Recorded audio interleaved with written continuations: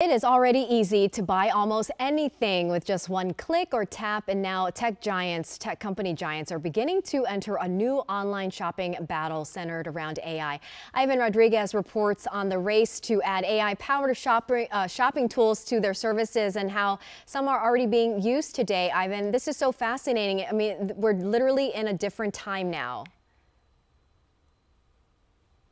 Annie, a battle is definitely brewing. Google, Amazon, and OpenAI are moving quickly to add new AI tools to their services, all of them aiming to play a critical role in one of the fundamental things people do online: shop.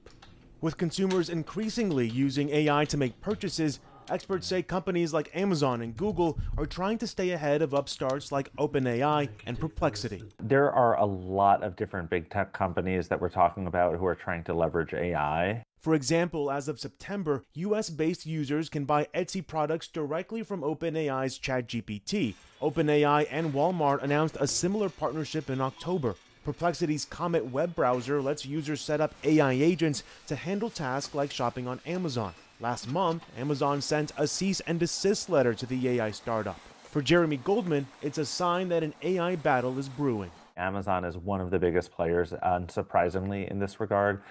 One thing that they're trying to do quite a lot of is to facilitate extra transactions and to reduce the friction for the consumer.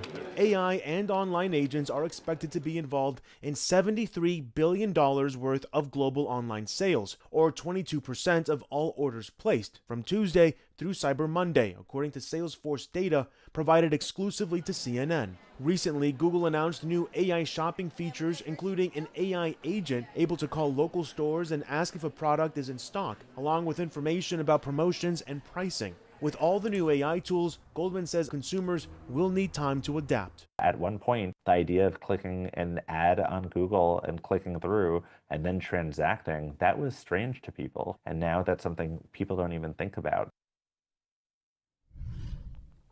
Platforms like Google and Amazon still have major advantages thanks to the ecosystems they've built around their products, like Amazon Prime. For example, 66% of Americans haven't used ChatGPT, while 20% say they haven't heard of it, according to the Pew Research Center. Live in Atlanta, I'm Ivan Rodriguez.